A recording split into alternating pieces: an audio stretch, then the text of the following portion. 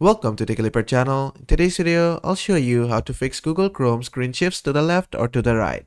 Now, to solve this issue, there are three ways. The first way is to click on the three dot icon. From here, go inside Settings.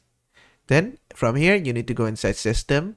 And under System Settings, you'll find Use Graphics Acceleration, or you might find Use Hardware Acceleration.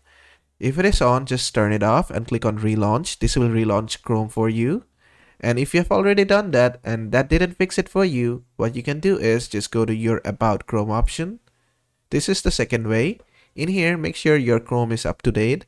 If it is not, then make sure you update your Chrome to the latest version. Mine is already in the latest version, so I'm all good. And if yours is in the latest version as well, but you're still facing the issue, then just go to the third step. The third step is to go to the Reset Settings.